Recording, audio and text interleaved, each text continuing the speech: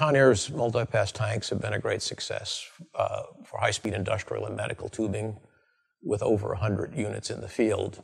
An example is a 24-foot multi-pass can provide 72 feet of cooling in a 24-foot span, where otherwise you would, with individual tanks, you would need 72 feet of space.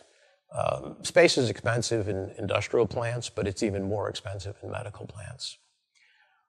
We're just completing a second servo drive to further reduce the tension on the tubing as it goes around the turn sheaves. And the second sheave is to create less tension. There's a picture showing the second drive where the tubing makes the turn in the tank. And by having two servo drives in the system, we can better control the tensioning on the product. It's a close-up view of the second driven wheel with the servo drive and reducer.